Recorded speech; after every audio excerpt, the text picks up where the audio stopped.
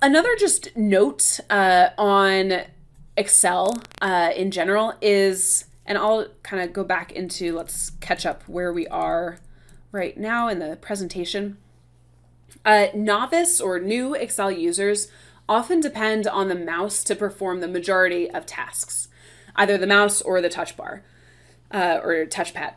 And I really encourage you to learn the keyboard shortcuts because they will greatly improve the efficiency and the quality of your output. They will just help you to navigate faster in Excel, and it will allow you to just do analysis more efficiently. So today I'll highlight where there are shortcuts to use, and I will give you kind of a warning. Learning these shortcuts will be frustrating at first, but I promise that it is worth taking the time to learn it. And the best way to learn these shortcuts is really to just repeat that command until it's committed to your memory and becomes muscle memory. And it takes anywhere from, rule of thumb is like 5 to 10 different times for your brain to remember that particular shortcut.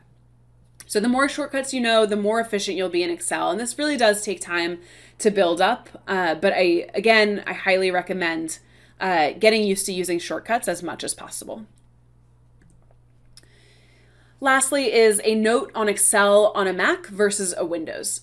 So a lot of what you'll hear is that power users of Excel, or people who kind of find themselves living in Excel day in and day out, are often based on a PC. And I just want you to understand why.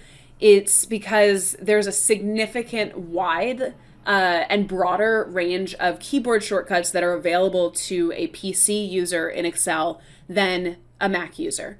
And unfortunately, those keyboard shortcuts that PC users get to enjoy just are not replicated to the same extent on a Mac. And so while the functionality of Excel on a Mac is exactly the same, you just have to be aware that there are fewer shortcuts than your peers or friends might be using in Excel on a PC.